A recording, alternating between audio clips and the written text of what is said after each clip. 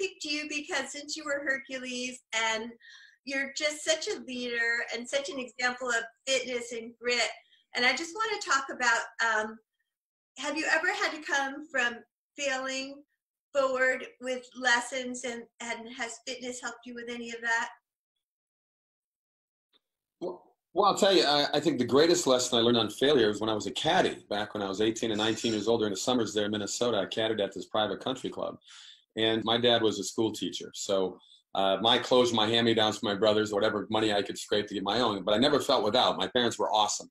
But I asked these guys, I said, how did you become so successful?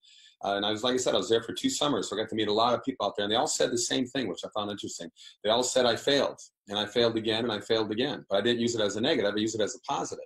And people forget about that. I think too many people fail and give up so quickly on their goals and their dreams because they might fail once or 100 times. Well, the reality is you got to keep pushing through it, and you got to use those failures as a positive because you can learn something good from each thing that happens to you in negative ways. So when I moved to LA, I mean, everybody's an actor in California. So you get out there and it's all about rejection in the industry of Hollywood. So you've got to get used to that, and you got to find a way to fight around that. So to me, the lesson I learned from those guys, and also from my mom and dad, about hard work paying off and don't expect handouts, go out there and work hard.